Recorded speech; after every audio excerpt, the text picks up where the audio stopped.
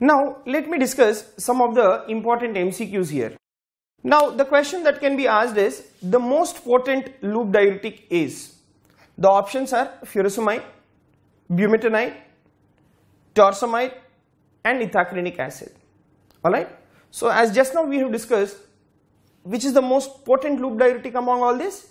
It is your bumetanide. So bumetanide is the most potent loop diuretic compared to all other loop diuretics. And the other important point about bumetanide is not only potent, it is also having lesser adverse effects compared to that of your furosemide. Whereas you take torsemide. Torsemide is the longest acting loop diuretic, right? So this is about this particular MCQ. Now let me discuss the uses of the loop diuretics. Right? Let me discuss the uses of the loop diuretics. Remember, the very important use of these loop diuretics is to remove the edema fluid. Right? The main use of this loop diuretics is to remove the edema fluid. Alright? So, to remove the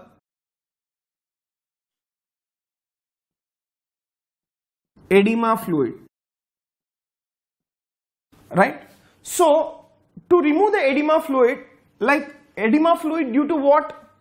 Due to renal impairment, there can be edema because the GFR will be reduced and the fluid gets accumulated in our body, and we can give these loop diuretics which will wash out this particular excess fluid which is being accumulated in the body.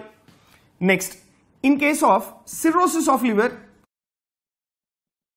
we give these loop diuretics. But remember, in cirrhosis of liver, like what did we discuss?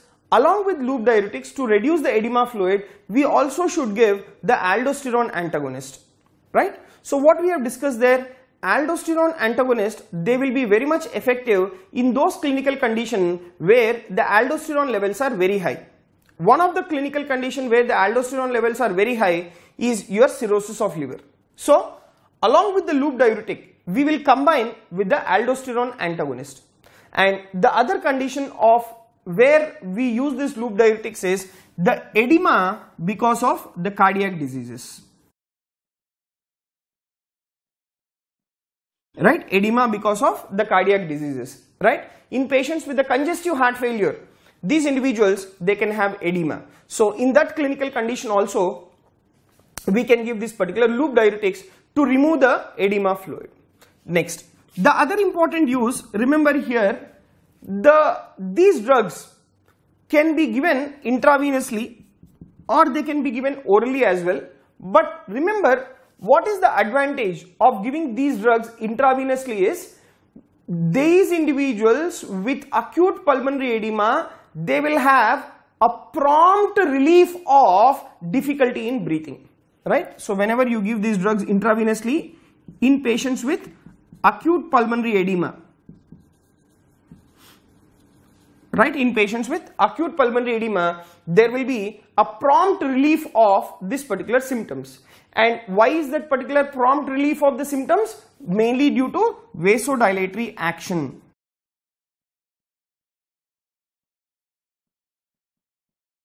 Right, mainly due to vasodilatory action.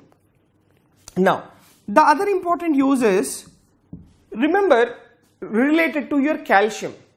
Now, what did we discuss, like when we were discussing the mechanism of action of this particular loop diuretics? In a normal individual, at the level of ascending limb of loop of Henle, there is a positivity which is being created by your potassium ion. So that is the reason why in a normal individual, the calcium and magnesium, they cannot cross the ascending limb of loop of Henle. When you give these loop diuretics, the positivity created by the potassium ion at the ascending limb of loop of Henle is reduced.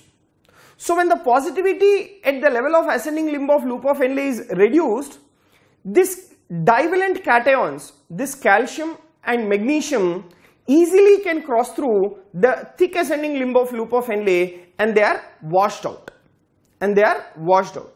So remember, the other use of the loop diuretics is in those clinical conditions wherever there is hypercalcemia, Alright, in those clinical conditions wherever there is hypercalcemia, if you give this loop diuretics, it will wash out the calcium and thereby hypercalcemia can be treated in the individual. Alright, so these drugs, they cause excretion of calcium, and that is the reason why it is used in the treatment of hypercalcemia. Now remember exactly a contrary point. You take thiazide diuretics. Thiazide diuretics will retain the calcium, whereas the loop diuretics will lose the calcium. Alright, so thiazide diuretics were being used in idiopathic hypercalciuria, whereas the loop diuretics, they are used in hypercalcemia. Why? Because the loop diuretics will wash out the calcium. So these are the important uses of the loop diuretics. Number one, removal of the edema fluid due to either renal pathology or liver pathology or the cardiac pathology. Whenever you give these loop diuretics intravenously, it is very much used in the patients with acute pulmonary edema to cause the relief of that particular symptoms, and that is mainly due to vasodilatory action, and it is also used in the treatment of hypercalcemia. Now let me discuss the adverse effects of the loop diuretics. The first and foremost important adverse effect is the electrolyte disturbance, right? So these individuals, they will have hypokalemia. Now why is this particular hypokalemia present? Because the sodium whichever is not being reabsorbed at the level of thick ascending limb of loop of Henle, it will reach the distal tubules, and at the level of the distal tubule, the sodium, it gets exchanged with the potassium, and the potassium, it starts getting excreted out in the urine, and that is the reason why these individuals will have hypokalemia. Next, they will have what is called hypomagnesemia. Now why do you think they will have hypomagnesemia is? Remember, we have discussed that the mechanism of action of these loop diuretics. These loop diuretics will reduce the positivity at the level of the thick ascending limb of loop of Henle. So once they reduce the positivity at the level of the thick ascending limb of loop of Henle, this calcium and as well as magnesium, it will start slowly passing through the thick ascending limb of loop of Henle, and it will enter into the distal tubules and they get excreted in the urine. Alright, and that is the reason why it is responsible for hypomagnesemia. Not only hypomagnesemia, these loop diuretics will also cause the loss of calcium, so due to which they will also cause hypocalcemia. Next, if you take the other adverse effects, these drugs will cause hyponatremia. Now why do you think there is hyponatremia? Because you take the thick ascending limb of loop of Henle, it will contribute to nearly around 25% of the sodium reabsorption. Now what is your loop diuretics doing? Your loop diuretics is inhibiting that particular sodium reabsorption at the level of the thick ascending limb of loop of Henle. So that inhibited sodium reabsorption will pass through the renal tubules, and minimal amount of the sodium will be exchanged at the level of the distal tubules, that is only 2%. The remaining part of the sodium, it gets excreted in the urine, and that will result in what is called hyponatremia. Next, the other important adverse effect is alkalosis. Right, the other important adverse effect is alkalosis. Now why do you think there is alkalosis? Why? Because the sodium which is not being reabsorbed at the level of the thick ascending limb of loop of Henle, it is getting exchanged with the H plus ion at the level of the distal tubules. So the sodium will be reabsorbed at the level of the distal tubules or at the level of the collecting duct in exchange with the H plus ion at the level of the intercalated cells, and these H plus ions, they get excreted in the urine, and thereby the individual will have what is called alkalosis. Alright, next. Now the other important point you see here, these loop diuretics, they are contraindicated in diabetes mellitus patients. Why? Because these loop diuretics, they will cause hyperglycemia. Right? Why? Because these loop diuretics will cause hyperglycemia, due to which they are contraindicated in diabetes mellitus patients. Next, the other important adverse effect is these loop diuretics, they will also cause hyperuricemia. That is, they will increase the uric acid levels. Now, why do you think they will increase the uric acid levels? Or before that, remember a point. Which is the clinical condition where the uric acid levels are very high?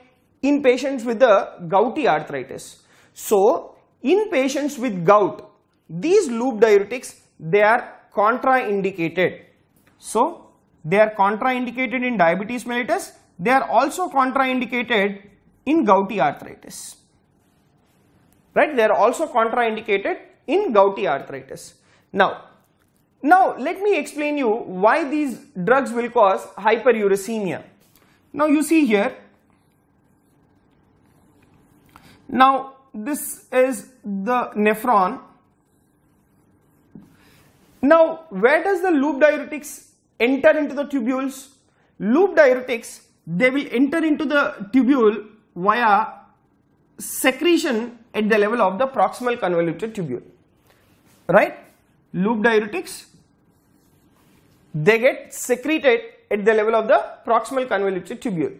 Uric acid also enters into the tubule through a transporter system which is present at the level of the proximal convoluted tubule. That is, uric acid is secreted into the proximal convoluted tubule through a transporter system. Now, these loop diuretics, they will compete with the same transporter system through which the uric acid is getting secreted. So that is the reason why whenever you give loop diuretics, the uric acid will not be secreted into the tubule. Instead, the loop diuretics will be secreted through that particular transporter system, and uric acid will remain in our body, and that will result in what is called hyperuricemia.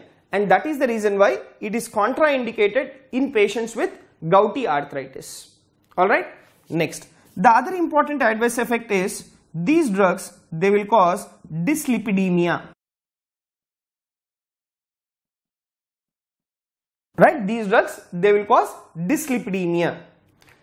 So, these are some of the electrolyte abnormalities, and always remember the loop diuretics will lose the calcium. Loop diuretics will lose the calcium, and loop diuretics, they will cause hypocalcemia by increasing the excretion of calcium, whereas thiazide diuretics, they cause hypercalcemia by decreasing its excretion. Now, let me tell you some of the important adverse effects of the individual drugs. Now, we have what is called ethacranic acid. This particular ethacranic acid, it can cause ototoxicity more compared to that of the other loop diuretics. Alright, so ethacranic acid, it is responsible for ototoxicity. Right, it is responsible for ototoxicity. Whereas, you take the other drugs, that is furosemide and bumetanide.